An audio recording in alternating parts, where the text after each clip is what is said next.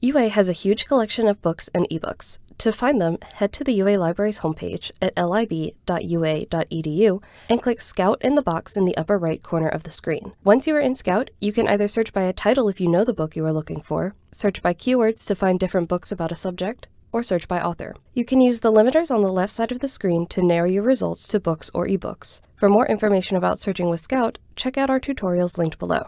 If you choose an ebook, all you have to do is click PDF full text or EPUB full text. Or if it is available elsewhere, there will be an option saying click here.